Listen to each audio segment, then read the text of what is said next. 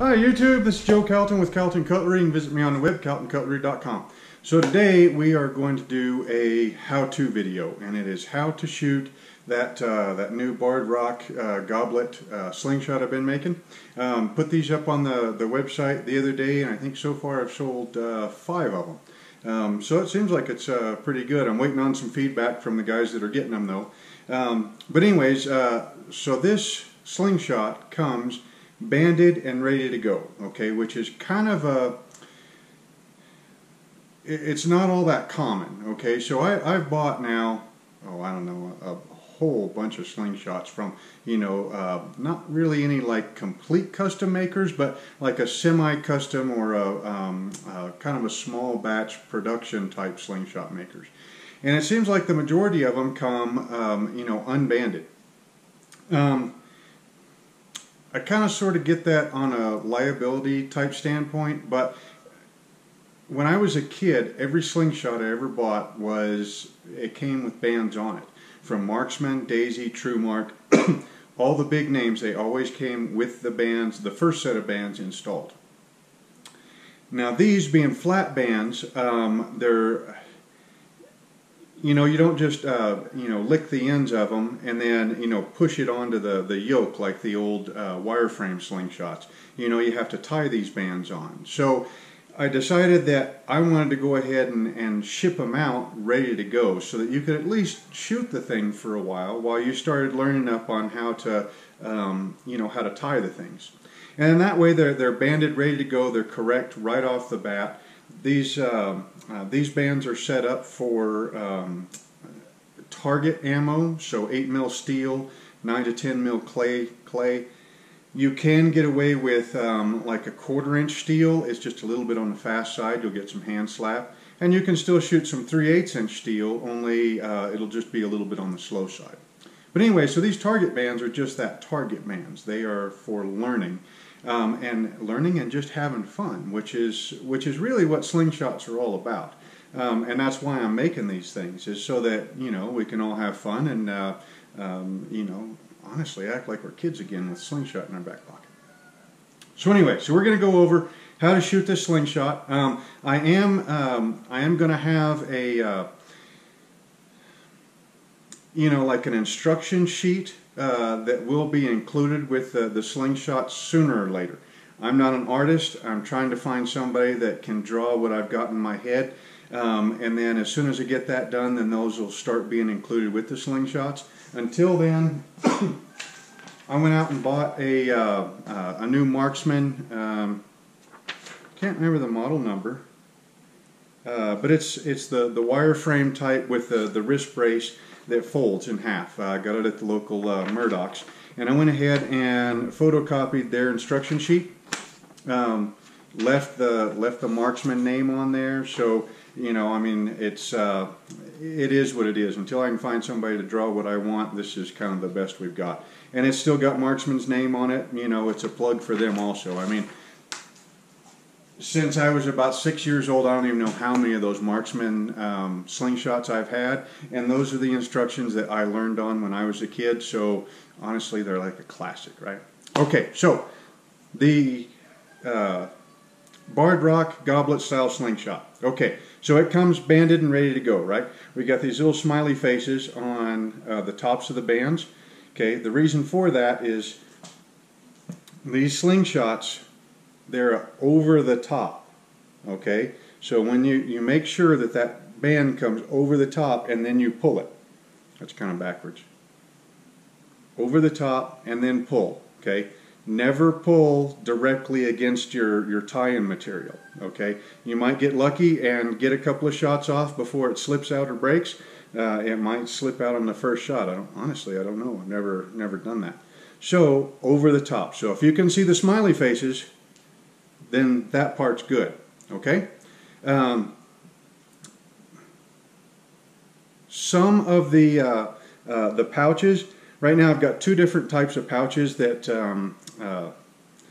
I'm not sure which one is going to win out on the standard pouch that comes with these.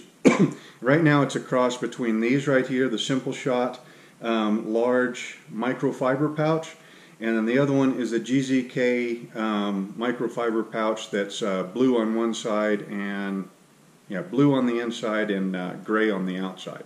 But anyway, so pretty much you want to put the ammo in the pouch like this so that it looks like there's a trough or a V running down. So if you were to drop a ball here, it would roll down and drop off in between. Okay, so this is good. This is not. So you can still see the smiley faces, but there's this weird looking twist in the bands. So that's no good. That is good. Okay? All right. Your grip. These things right here, I mean, they are a full-size slingshot. Okay, I wear an extra large glove size. Depends on the model. Sometimes I gotta get the glove on, get it wet, and form it before it's kind of comfortable.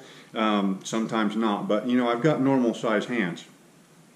Seems to me like an awful lot of slingshots out there are made for youths. They're kind of on the small side. This one is not, or at least this original model. So with this slingshot, you can hold it in one of 4 different grips. Okay, you can do the hammer grip like that. This would work especially if you were, a youngster or had really, really tiny hands. For me, it's a little bit uncomfortable because this part right here is burying itself into the heel of my hand. Okay, but you can grip it like that. All right, again, make sure the bands come over the top. Okay, the second grip would be the full pinch grip. Okay, that's where it just comes right up and you just pinch it. Okay, the third grip is the grip that I like the most. It's kind of a cross between a pinch grip and a thumb supported grip, and that's, instead of holding it like this, I just lift my thumb up and put it on the outside. And then kind of shift it around in there until it feels good, and bam, that's my normal grip. The last grip would be, I guess you could call this a thumb supported pinch grip, I guess. The last one would be to put your index finger on the top of the fork also. I'm not exactly sure what you would call that, but I've seen a lot of guys shoot like that. Okay? Pretty much anything is okay as long as you keep your fingies out of this cup area here. Okay? If you get a fork hit is when you have your pouch twisted, or the frame is twisted really weird, or I don't know, maybe the gods are just against you that day, and the ammo, instead of going straight over the top through the cup, kind of goes to the side and it strikes the fork tip. Okay, if that happens and you have a grip like, say, that, where your thumb is sticking up, well, heck, even like that, you're likely to catch the tip of your thumb with your ammo anyway. But if you're holding it in a real severe fork supported style, and that ball catches the edge of your thumbnail, that thumbnail is going to turn black, and it's not going to feel all that good. So keep your fingies out of this cup area. Okay, so let's see, that goes over pouch orientation, band orientation, and grips. Okay, so now what we want to do is we want to talk a little bit about holding the actual slingshot for firing. Okay, so you're going to want to make sure that the fork is at roughly 90 degrees to the bands. Okay, so when you pull it back, you want to make sure that those fork tips are pretty much straight up and down. You don't want them like this, and you don't want them like this. Okay, it's pretty much straight up and down. With this design, with this rounded off tip here, if you want to, instead of holding it at 90 degrees, you can angle it forward a little bit and it won't hurt nothing. You could also kind of angle it back a little bit and it wouldn't hurt nothing. But pretty much 90 degrees, both this way and this way. Alright, so that takes care of that. Now the next one is pouch loading. Actually, let's grab a couple of these clay balls. They might be a little bit easier to see. Okay, so this is a 9, 10, 11 millimeter clay ball, which I include like 50-ish of these. I counted out 50, weighed them on the scale, and then, you know, wrote that number down, and then in a dish, and then I just grabbed a handful, and as long as it went over that weight, then I bagged them and ready to go. You know, I'm not going to count, you know, 50 individual balls into a bag. Okay, so with these pouches, they have got a hole in the middle. Okay, that is a locating hole. All right, so it's kind of sort of a centering type of deal too. Okay, so that ball goes right in the middle of that pouch up against that hole. Then the pouch gets folded around it, and then the edges of your pouch should be roughly the same. Okay, I should get back here and see what you're seeing. Yep, so this pouch, the top of this side and the top of this side should be at about the same. Okay, it should be centered left to right in there. And then the grip, now there's several different, you know, standardized grips. The grip that I use is I line up the edge of this pouch with the edge of that crease on the first knuckle on my index finger in my left hand. Okay, and then put my thumb over the top of it. Okay, so that I'm gripping the ball not in front of the ball. I think maybe you can see it right there. That might have been better. Actually, let me grab like a 7/16 ball.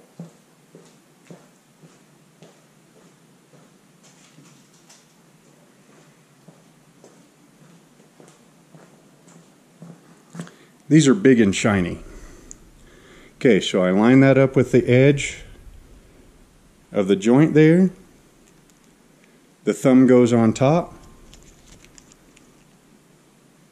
This is kind of tough to do in front of a camera here, in front of you. Alright, so it'll be held like that.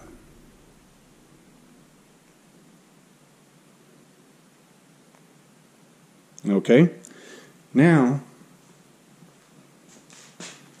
when you grab that thing and you pull back, okay, see how there's space? See how you can see space through there? So if I pinch it, there's no space. But if I have the proper grip, there is space, okay? Since we got it loaded up, let's go ahead and shoot it. We'll go over anchor points next. Okay, so everybody's a little bit different. The bone structure in your face, how tall you are, how long your arms are, exactly how you hold the slingshot, all that kind of stuff, okay? These bands are set up for a face anchor, okay, which means that you anchor on the face, and then you push your slingshot out, and then you fire it, okay? Butterfly shooting, where you hold way out like this, needs a longer band set, okay? Or half butterfly, where you come out to, say, here, like what Bill Hayes does. Okay, that needs a longer band set. This is set up for a face anchor to the face. You could probably get away with a little bit more, depends upon your height and everything. I'm 6 foot tall. I remember when I was a kid, well, the last time that you know, I did the height thing versus your wingspan thing, that they said I was a square, so my wingspan was as wide as I am tall. I don't know if that changes as you grow up, but you know, so I've got roughly a 6 foot wingspan and 6 foot tall. So if you're shorter than that, you can probably get away with a little bit longer draw. If you're taller than that, you probably want to stick with the face anchor. But that can be adjusted the next time that you you know, tie on your bands. Okay, so let's see, the face anchor portion. Okay, so when it's way easier to hold it with a ball in there.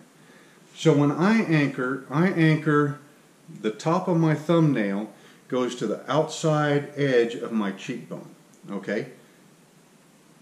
So like this. And then I tuck that thumbnail up pretty hard into that cheekbone, high elbow in the back, aim, and fire and miss, right? Because it's on camera. Okay. Sometimes, you know, somebody might want to be a little bit closer. So instead of the outside edge of your cheekbone, inside edge of your cheekbone. Some folks go, you know, thumbnail in the corner of the mouth. Some folks go, you know, thumb down in the jawline. You know, I mean, whatever's comfortable for you and whatever works for your sighting system. All right. Now, the sighting system, the way these things are sighted. I already said that, remember we were talking about 90 degrees this way and 90 degrees this way, right? Okay. Well, there's also another one, and that is putting your bands on top of each other. Okay, so right here, I can see just pretty much one band set if I close my right eye.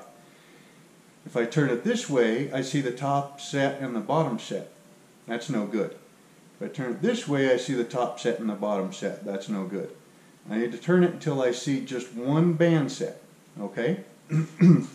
Once I have just one band set like that, what I need to do is take the line that's created from that band set and put it directly underneath whatever it is that I want to hit. So right now,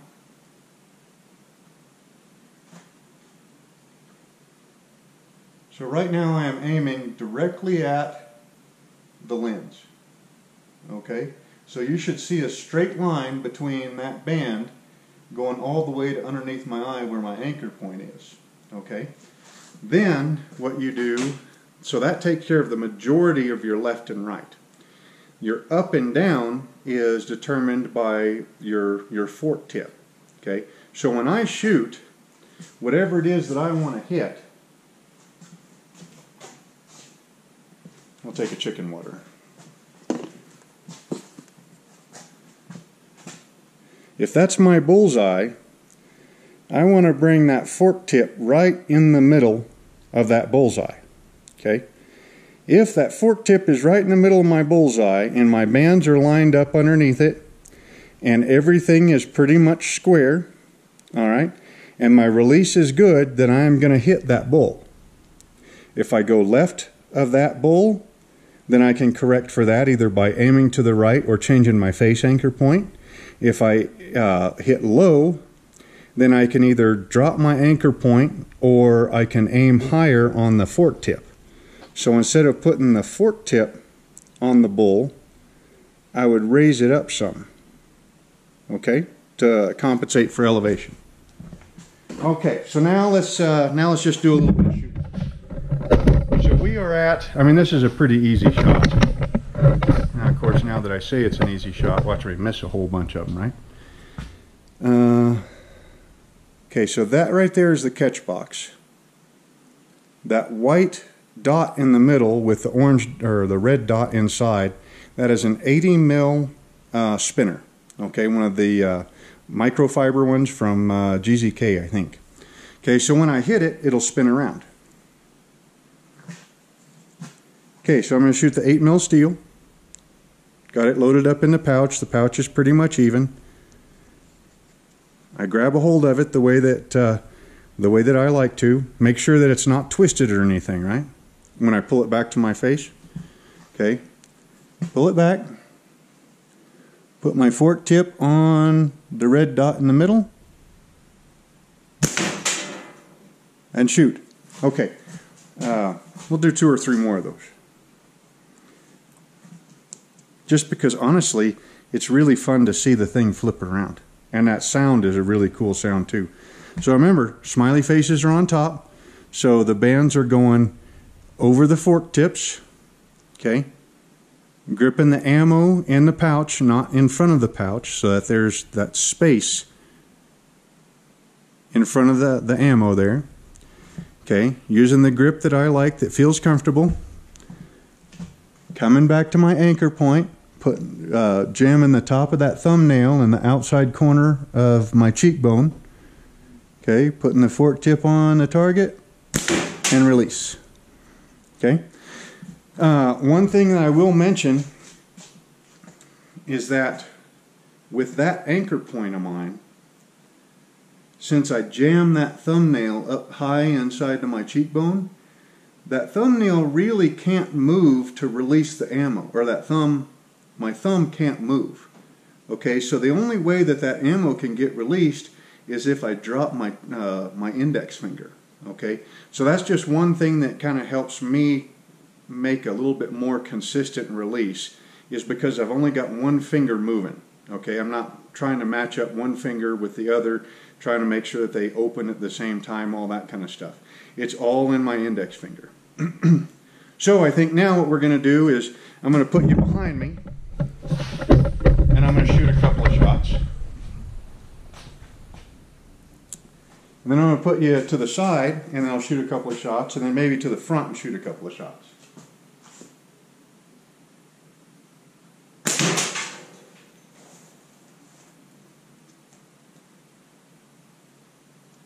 Remember, smiley faces on top, so it's over the top. Make sure the pouch is lined up to where I have that trough. Grip the pouch so that, you know, I'm gripping the ammo, not the pouch. Anchor point, elbows high, I'm nice and tall. And of course that time I missed. I was wondering when I was going to miss on camera. How about one more?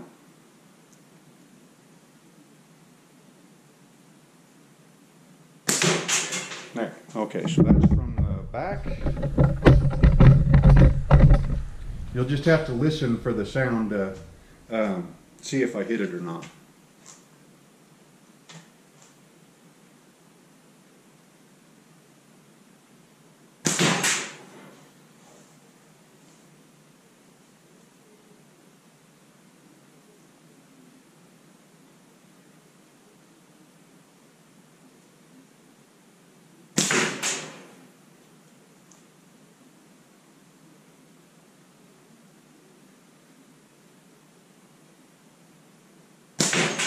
Okay, there's 3 shots from the side. Now we're going to put you right in front of me.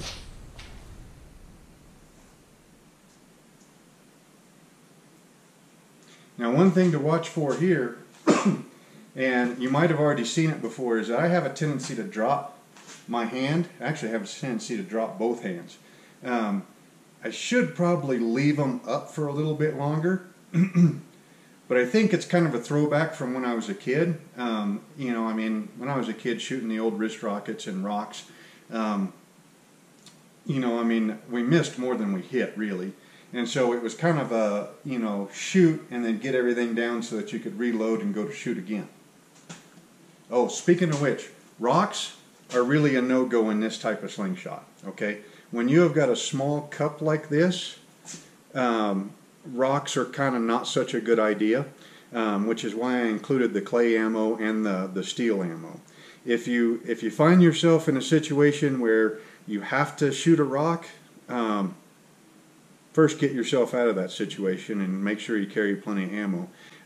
If you absolutely must shoot a rock, grab ones that are about the size of your thumb to the first joint, big ones, okay? The more round the better. Try to stay away from sharp edge ones. And then make sure that when you go to shoot, you kind of exaggerate and do like a flip motion, okay? With a little bit of luck, as the rock is coming over the top of the forks will be out of the way before it gets there, okay? But rocks in general on a slingshot like this are kind of a bad idea.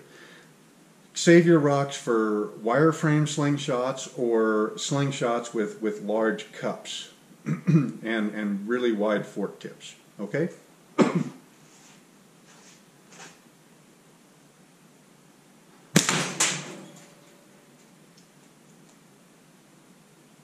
Yeah, see, I thought that I dropped my hand really, really bad, and then the last time I videotaped myself, I mean, I remember dropping my hand really bad, but on the footage, I actually had 2 separate movements. It shot, or I shot and then dropped, whereas in person it just felt like it was one.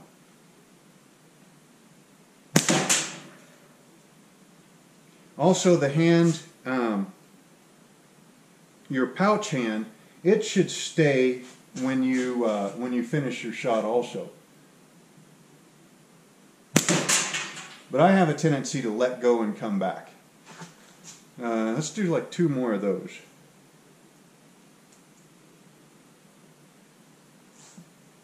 Because this is an angle that you don't get to see very often in how to shoot slingshot videos.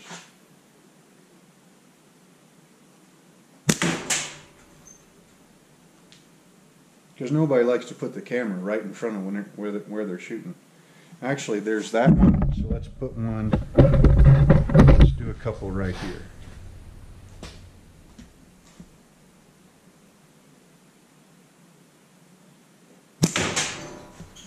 And then maybe one up real close. That way you can kind of see my anchor point and see what portion of my finger is moving.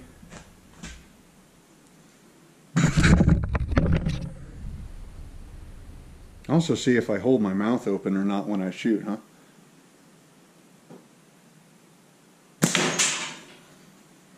I think, yeah, we'll probably do 2 more of that one. Because see, when you're watching the guys that are really good,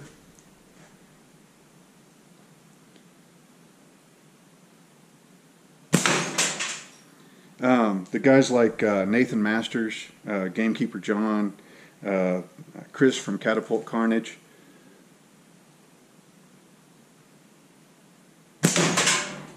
That one dude that has the Evo goblet. Oh, I can't remember his name.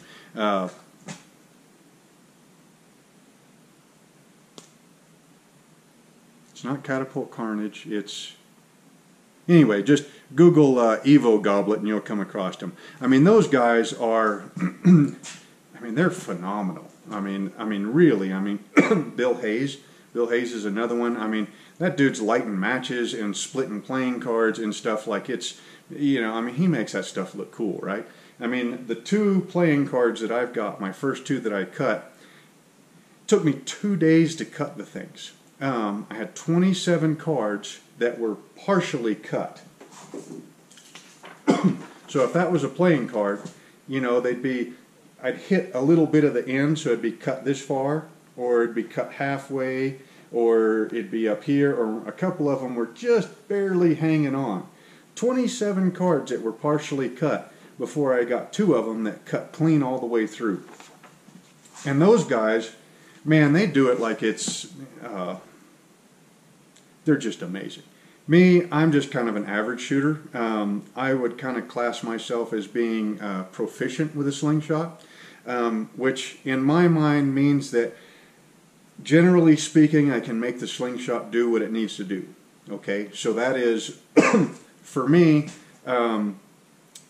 you know, hunting accuracy on, say, a cottontail rabbit from, you know, anywhere from 7 yards out to about 15 yards, depends on the day. Some days you just shoot better than others. It means, you know, shooting a clay ball into the garden to scare away the starlings or the sparrows getting into the green beans. It means, you know, if we're out on, my wife and I are out on a hike, maybe doing some creek fishing or something, you know, she sees a snake, you know, dispatching the snake with, you know, I mean, just dispatching it and calling it good. And hunting ground squirrels here around my place, especially this time of the year. You know, they're waking up, my wife's putting her garden in, and, you know, it's the green beans or the ground squirrels, so the ground squirrels have got to go, right? But I'm not, I mean, I have cut some playing cards. I have not yet tried to light a match, you know, but I'm proficient with the slingshot. I mean, honestly, I'm not really anything special like those other guys. So, if you want to do some more homework and see some of those guys that are truly amazing, on YouTube you got Bill Hayes, you got Nathan Masters. Nathan Masters also, he's with SimpleShot, simpleshot.com. He's also got a $50 course, Slingshot Mastery, if I remember right. If you've got the extra $50, that is an incredible course. I mean, that guy goes through, he goes through pretty much everything. I bought the course, and I think I've watched it twice, and I really need to go back and watch it a third time also. It truly is that good. John Webb, I think is his name. He's Gamekeeper John on YouTube. Chris, can't remember his last name. He's with Catapult Carnage on YouTube. These guys, like I said, I mean, they are top-notch shooters. Maybe in another 5 or 10 years worth of practice, I'll be able to, you know, kind of, I don't know, be at that level. But honestly, as long as I can make my slingshot do what I need it to do, then I'm good, or good enough. And the rest of it's just practice, and we can never have enough practice. So I think that's about it. We went over the top, band position, pouch hold, anchor point, grips on the slingshots, not to shoot rocks. Let's see, holding the frame 90 degrees this way and this way, holding the band set or the bands on top of each other, aiming both left and right and up and down. Yeah, the rest of the stuff you'll learn as you go. You know, breathing, holding still, trusting the wiggle, all that kind of stuff. And, you know, I might do some more videos on those also. But anyway, this was just supposed to be kind of an overview, try to cram as much as I possibly could into, you know, an overview video on shooting your new slingshot. So again, this is Joe Calton with Calton Cutlery, and visit me on the web, caltoncutlery.com.